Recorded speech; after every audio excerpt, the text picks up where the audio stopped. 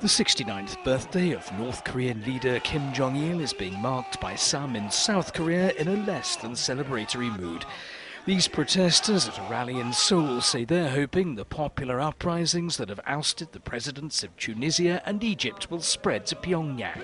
김정일 생일날 국제사회와 유엔과 Today is Kim Jong-il's birthday. Egyptian citizens' power destroyed the Mubarak administration.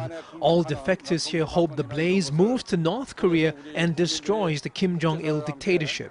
종식시키는 것을 강력히 촉구하는 겁니다.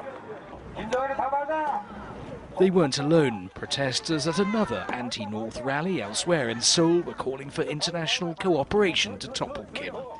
Tensions are still running high between North and South after the breakdown of talks intended to lower the temperature following several serious incidents last year.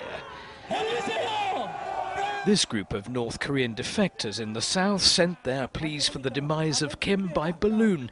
They're carrying 200,000 leaflets and 500 DVDs condemning Kim's regime and 1,000 US $1 bills. Paul Chapman, Reuters.